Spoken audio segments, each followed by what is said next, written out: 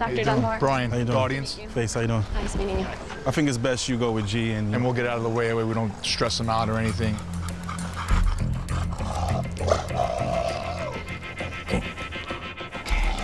Hey, you might want to take a step back for a minute. Sure.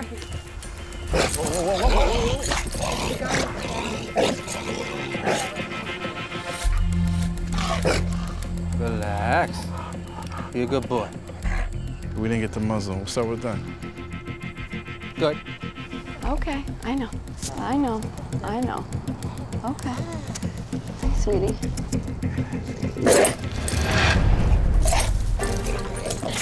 King.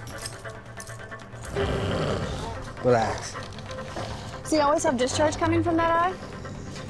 Lately, he's been having a lot. Okay. It looks like he's got a little bit of mild paralysis. I know. I know. I'm sorry. If I can...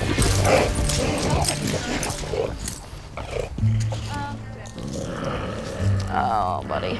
All right. Scary.